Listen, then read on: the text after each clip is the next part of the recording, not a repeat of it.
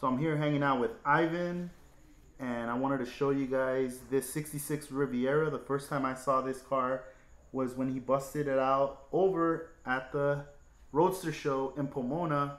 What's up, Ivan? How you doing? What's up, guys? How'd you come up with the design of this car? I was just looking up on Instagram, Google, looking up Lowriders, and then I came up across 70s style and 80s, but the 70s kind of like really stuck with me. So like the whole look of it, like the Hollywood top, the simple patterns, simple fades, no chrome undercarriage, just street car.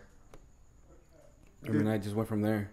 Did you use airbrush or rattle can for this car? For the light blue, I used rattle can Tamiya, light blue pearl.